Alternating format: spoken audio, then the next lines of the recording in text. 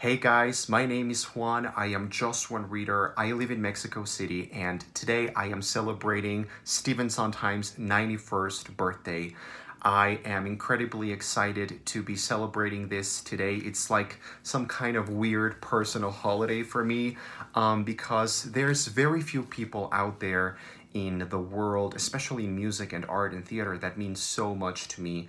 The way that Stephen Sondheim has provided his legacy and his music and lyrics and how I feel like he has lent those to me in my life is something that I can appreciate with only a handful of creative people. I mean, people who really change you, you know what I mean? So in this video, I just wanted to take a few minutes to celebrate Stephen Sondheim's legacy and how it has impacted my life and how it has changed me, and just share some of the funny, weird, kooky, strange stories that I can share with you about my encounters with Stephen Sondheim's work. I think the first time that I ever encountered Stephen Sondheim without really knowing it was with the Sweeney Todd movie, which is a very strange movie. I think it's a very successful adaptation, but in my opinion, if you compare this adaptation to the original source material, it just sort of fades in comparison, and it pales in comparison. That's what I wanted to say. It pales in comparison to the original, just because the original is so complex and beautiful and eerie and masterful. And once you get to know how this work was created, you cannot help but feel like you're in awe of something wonderful. But I think that was my first experience of Sondheim. I distinctly remember watching that movie, Sweeney Todd, with Johnny Depp, and even though now I can see that it's maybe not my favorite form of Sweeney Todd, I still remember feeling so shocked by everything that was musically and lyrically happening. Then another story that I can share with you about my encounters with Stephen Sondheim, I guess. I've always been in love with West Side Story and Gypsy. I think Gypsy in particular is a piece of theater that is absolutely perfect. Well, many people say that. Many people agree that Gypsy is pretty much one of the best written musicals. But there's just something about his lyrics, Sondheim's lyrics, throughout the entire piece that I feel is just like one of those moments of connection with the material. I really remember feeling when I was watching and listening to Gypsy for the first times in my life that I was really connecting with a genius and with someone who really knew what was going on in people's minds. Another encounter that I had with Sondheim, as I already mentioned, West Side Story. I've always been a fan of West Side Story because of the music by Bernstein, but also the lyrics. I mean, I think my favorite songs from West Side Story are actually very Sondheim in their nature, and those are Something's Coming, which, you know, in this book, On Sondheim by Ethan Morton, and also this one, which I just finished reading, Stephen Sondheim Alive. By the way, you can check out my review on my channel. I posted it earlier today as part of my Stephen Sondheim birthday celebration. In both of these videos, you can really see how West Side Story's lyrics, but especially some songs, were really like Sondheim gems already there. And for me, those are Something's Coming, Could Be, Who Knows, There's Something to Any Day Out, you know? And also G, Officer Krupke. I fucking love that song. That's probably the most joyous moment of West Side Story for me. Then, of course, I started really getting more into Sondheim recently as I've been maturing as a psychotherapist and as a psychoanalyst. Part of my line of research has been finding those connections and those sort of connectivity points between art and psychoanalysis, the artistic experience, the cultural experience, and the psychoanalytical encounter and the way of psychoanalytically looking at the world and at the mind. So Stephen Sondheim is right there for me in that sort of intersection, because Stephen Sondheim is a genius. I really will always sustain that he is the most important musical composer alive, and he's a genius in the way that I consider genius, geniality. So for me, exploring Stephen Sondheim's musicals, even though I am not an expert on Sondheim and I would never claim to know as much about Sondheim as the actual Sondheim experts do know about him, there are many shows that I haven't seen of his or even listened to, but the ones that really resonate with me are Sweeney Todd. I think is his masterpiece. I think it's just something else entirely. It's completely otherworldly for me. But also Follies, I think, is just wonderful. I mean, all of the songs from Follies, but you know, it has 3 numbers. I'm Still Here, Losing My Mind, It's Like I'm Losing My Mind, and what's the other one? Broadway Baby. Just you know, those songs that when you listen to them, even for the first time, you get this like weird feeling that those songs have been there forever. It's like unearthing like some kind of archaeological finding. It's always been there, and yet you are discovering it. I think that sums up my experience overall with Sondheim. It's finding something that always was there, but you just hadn't looked at it or you hadn't listened to it. Another way of summing up the way that I feel about Sondheim's work is that it provides order and chaos at the same time, but there's always that kind of weird balance. Sondheim really works musically with dissonance, and I think that's a great example, for example, in Sweeney Todd or in Sunday in the Park with George, my other favorite. Those are very like dissonant, but also orderly, structured, beautiful moments of music that come from chaos and sometimes involve chaos or encompass chaos itself.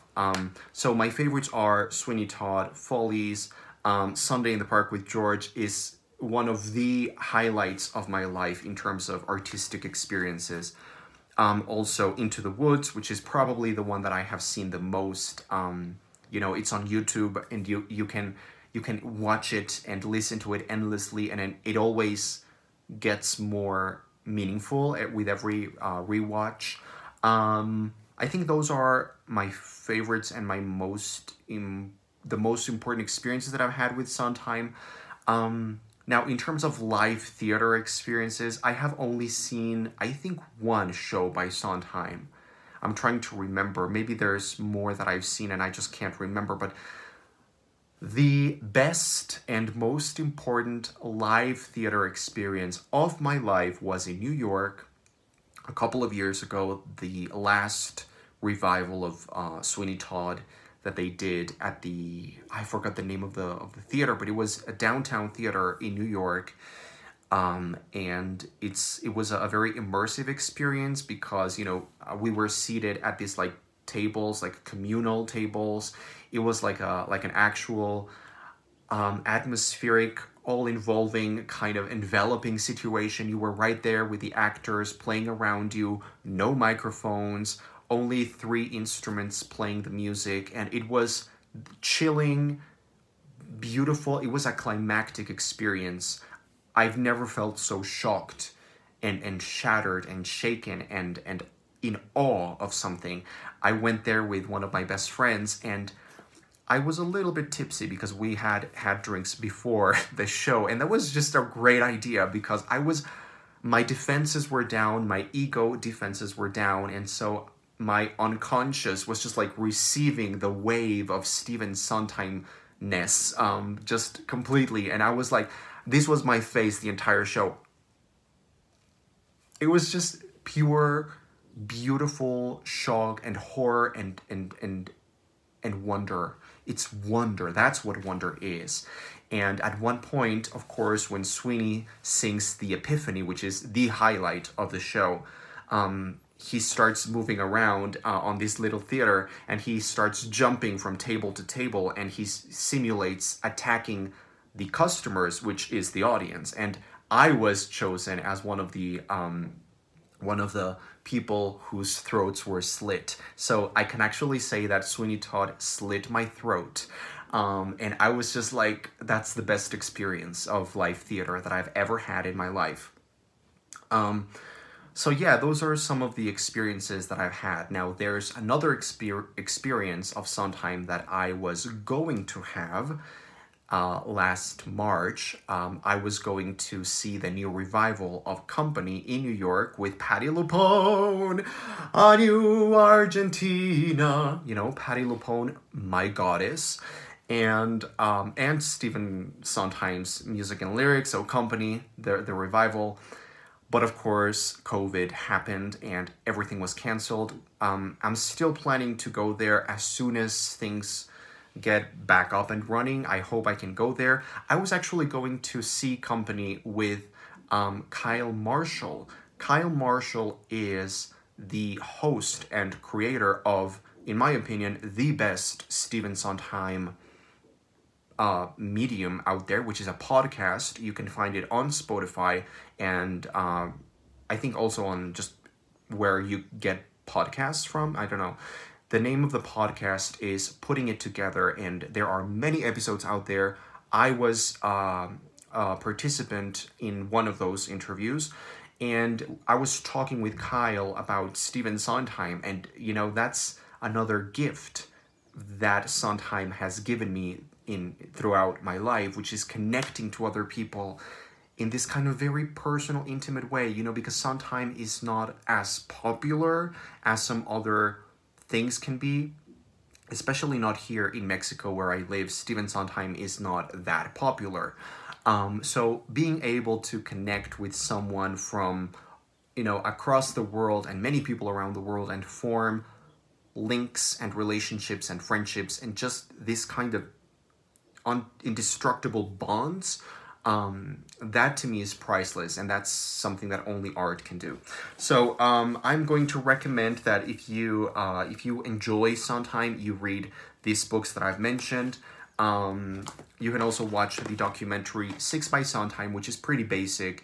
It's very accessible and really, really delightful, and you can really gather from this the life and the career that this man has had.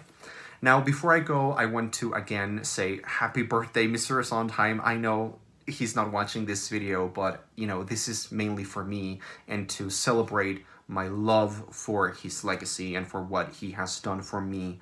And for many other peoples out there, I am not alone, because no one is alone. Truly, no one is alone. So anyway, before I go, I am going to sing pretty much the hardest song ever, and it's from Company by Stephen Sondheim, Being Alive. Thanks for watching.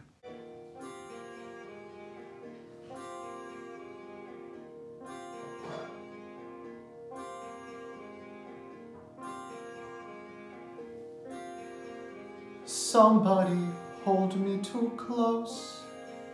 Somebody hurt me too deep.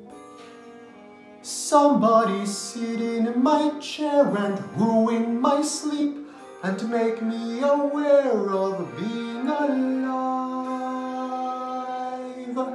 Being alive. Somebody need me too much. Somebody know me too well. Somebody pull me up short and put me through hell and give me support for being alive. Make me alive. Make me alive. Make me confused. Mock me with praise.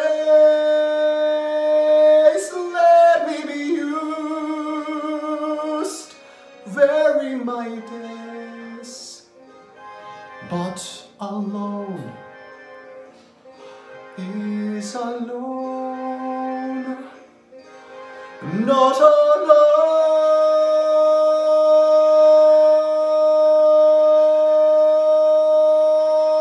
Somebody crowd me with love, somebody force me to care, somebody make me come through. I'll always be there, as frightened as you, to help us survive. Being alive